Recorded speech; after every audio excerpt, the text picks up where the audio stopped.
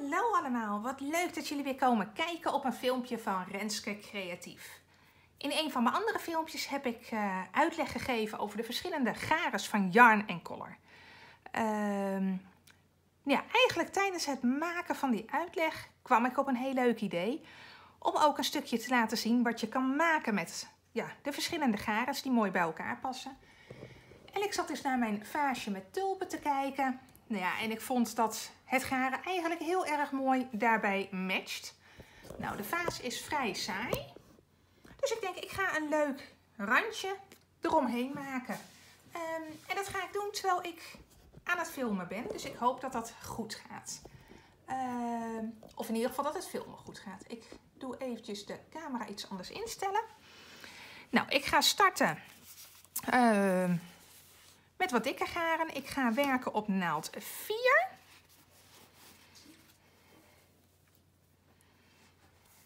Nou, even het beginnertje erbij zoeken. Ik start met de super must have.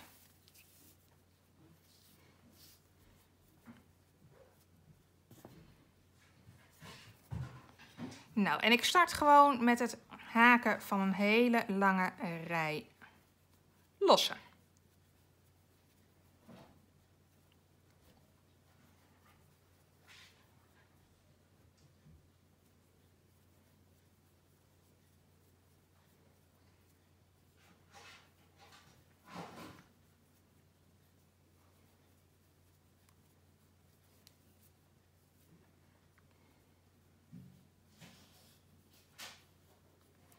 De rij moet zo lang zijn dat hij mooi om de vaas heen past.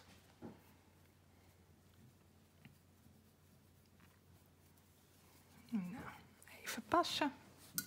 Nee, ik mag nog even. En dit kan je dus eigenlijk met alle bloempotten, vazen doen die je hebt.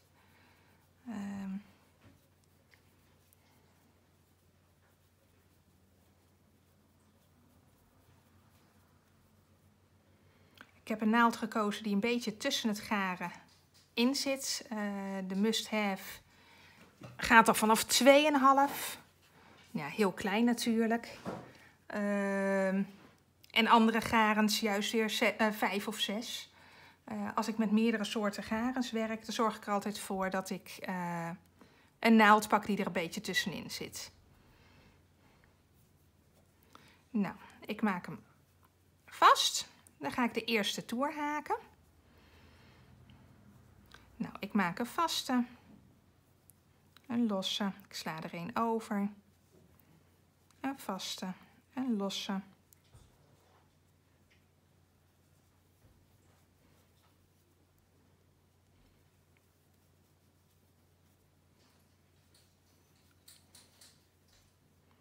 Heel simpele steek om te maken. Maar ja, ik vind hem zelf altijd heel erg leuk. Oh. Nou.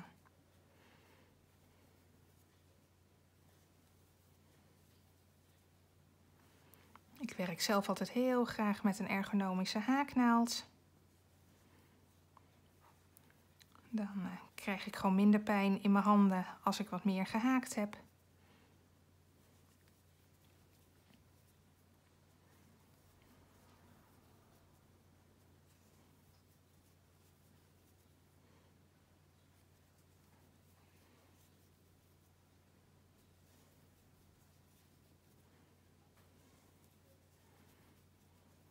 Ik doe steeds een vaste en een losse.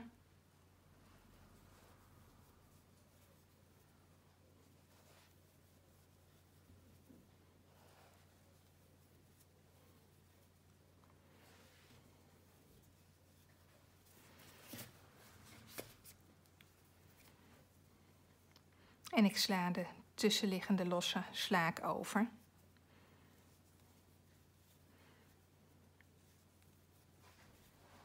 Nou, zoals je hopelijk op de film ook kan zien, is het een heel mooi glimmend garen.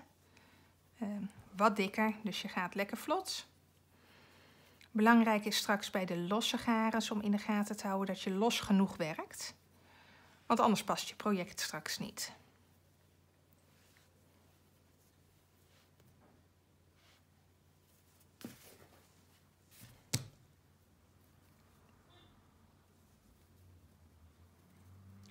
vergeten. Nee, ik heb wel de losse gedaan.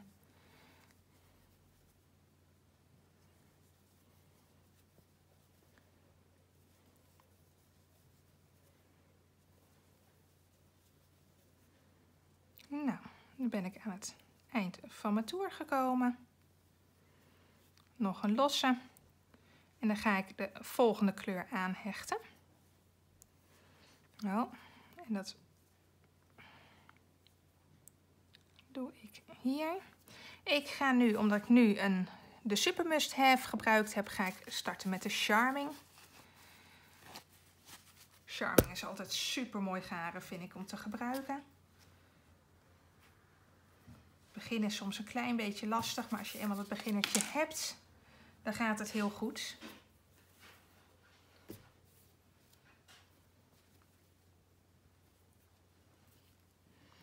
Nou, dit is de dunste Charming. Ik maak nog even een losse af. En ik start met het haken van een vaste in de losse, een losse en hier weer een vaste. Nou, let erop dat je los genoeg haakt, zodat het niet gaat trekken. En de vaste doe ik steeds om de losse heen van de vorige toer. Nou, dan komt hij, ja, ik vind hem zelf altijd wel mooi dat het er dan echt omheen komt te liggen.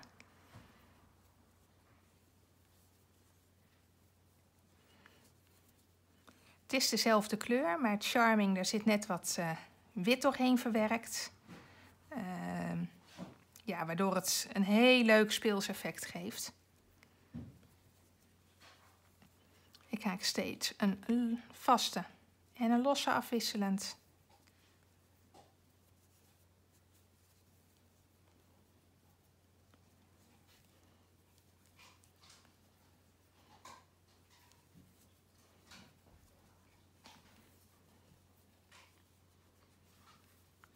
Nou ja, en je zag misschien net dat het begin een beetje lastig was bij de nieuwe bol, maar nu haakt het lekker weg.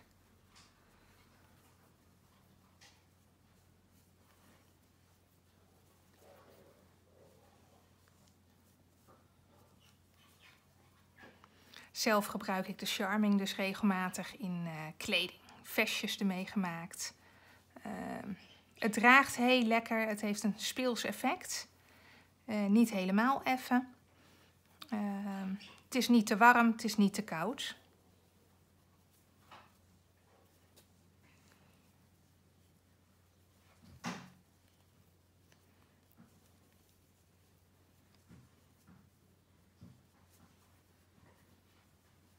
Ja, goed opletten dat je los genoeg haakt.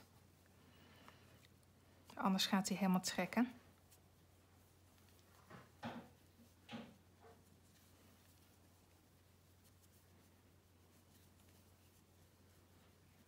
En de laatste vaste.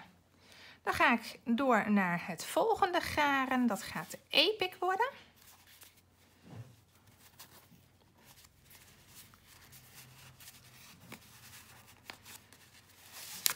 Zo.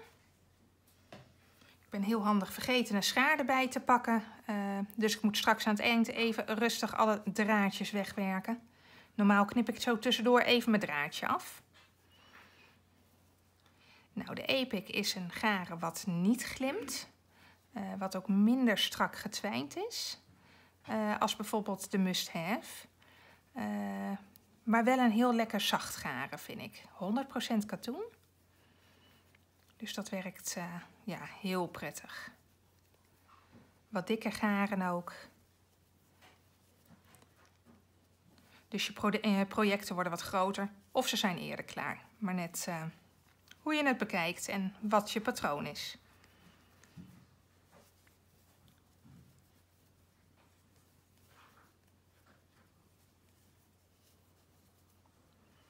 Nou, steeds een vaste. En een losse.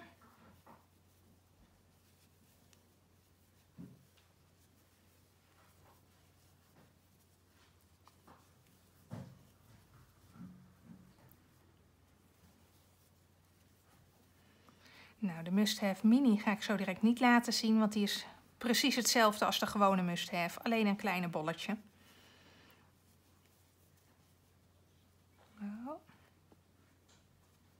Doordat het minder getwijnd is, is het net iets makkelijker om met je naald tussendoor te steken. Maar het is wel goed te corrigeren, vind ik zelf altijd.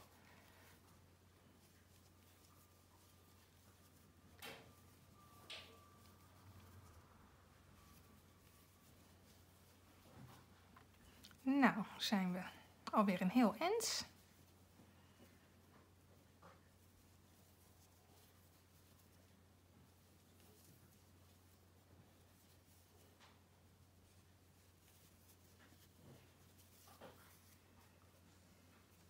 De draad van de charming kwam er een beetje tussendoor. Dat is het nadeel als je je draden niet kan afknippen.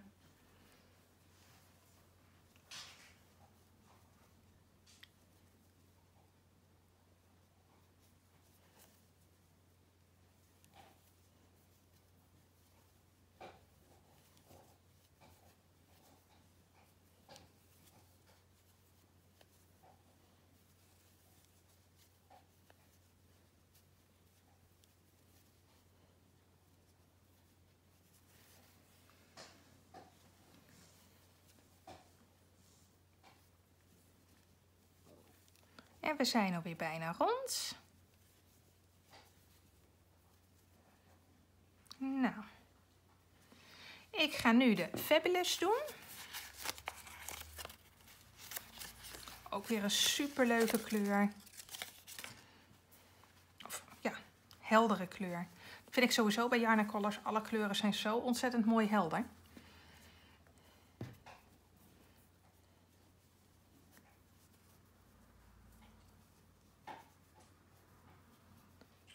Lossen. Nou, deze is wat dikker, dit garen.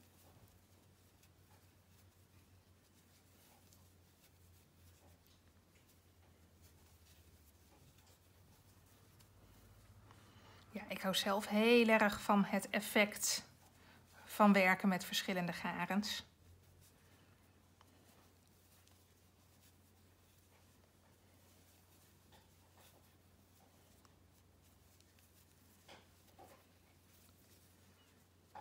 Het wordt heel speels.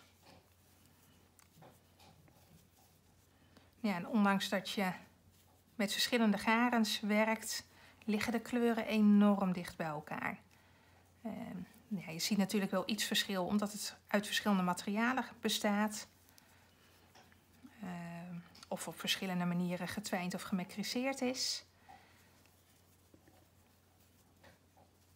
Maar het past perfect bij elkaar, vind ik zelf. Nou, ik haak steeds een vaste en een losse.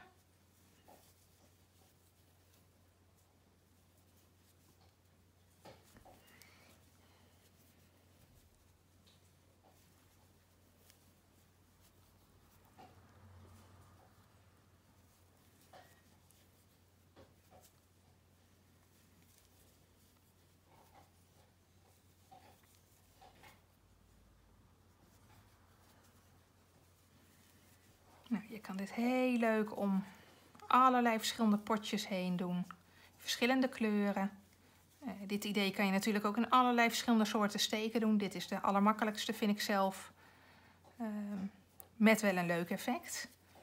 Maar je kan ook de granny stripe doen. Of, nou ja, er zijn zoveel leuke haaksteken.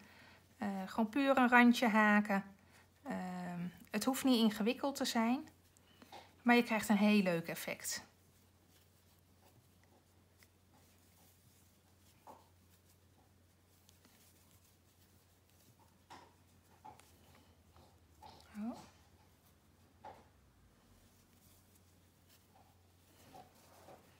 Nou, ik ben alweer bijna rond. Dan heb ik nog 2 garens om te doen. De Super Charming en de gewone Must Have. Nou, de Super Charming vind ik wel een mooie om mee te eindigen. Oh. Nou. Dus ik ga nu de Must Have pakken. Nou, de Must Have kan je ook heel makkelijk van binnenuit werken. De Fabulous trouwens ook. Even het beginnertje opzoeken. Ja, en dit effect vind ik heel leuk wat je nu gaat krijgen. Van het hele dunne garen in vergelijking van de must have. Om het dikke garen van de Fabulous. Ja, heel belangrijk is om losjes te werken.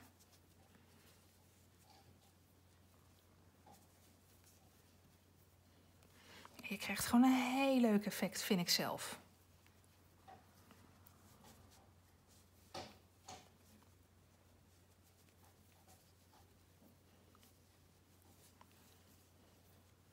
Nou, dan schiet het projectje alweer op.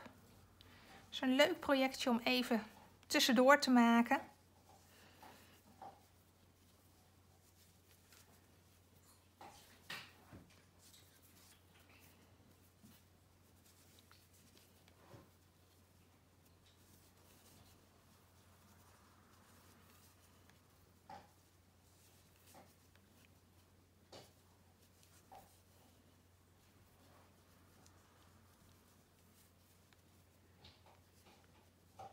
En dan heb je nog 2 garens die ik hier niet voor gebruik, omdat het gewoon echt te dik is om hiermee te combineren.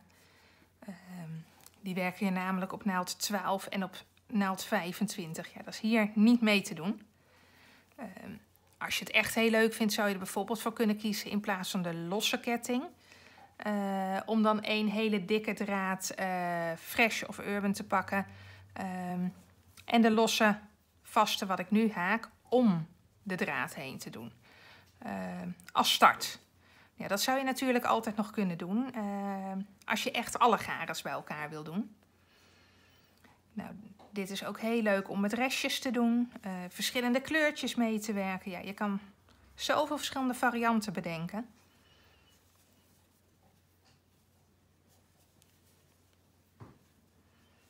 En het haakt gewoon heerlijk weg.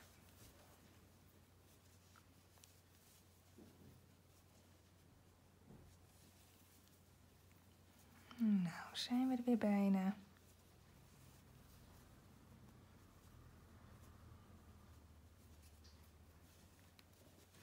En de allerlaatste toer nog, de Super Charming. Even kijken, ja, ik krijg hem in 1 keer er goed uit. Dat is soms bij de Charming wat lastiger. Maar meestal lukt het me wel en anders wind ik hem even opnieuw op met de wolwinder. En dan kan je toch van binnenuit werken. Nou, de laatste toer. Oh.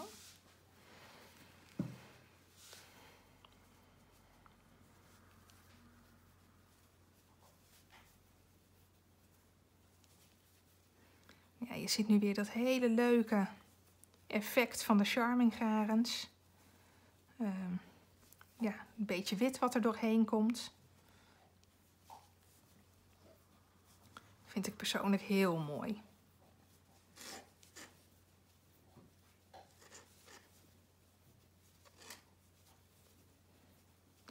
En zo zie je dat je heel veel verschillende dikte garens toch met 1 naald kan gebruiken in 1 project.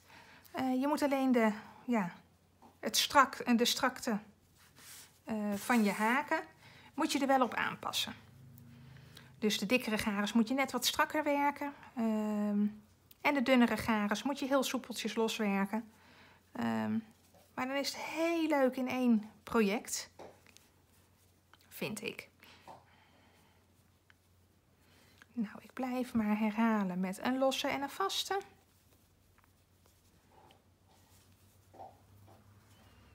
Dan moet ik strakjes natuurlijk alle draden nog wegwerken. Nou, dat doe ik als ik gestopt ben met filmen.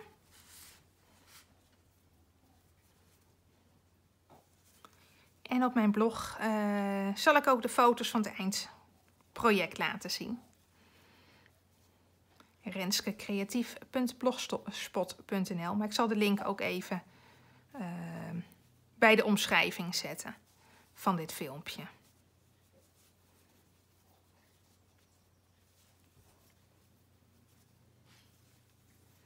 Nou, en ik heb nog meer dan genoeg garen over om andere leuke dingen mee te gaan doen.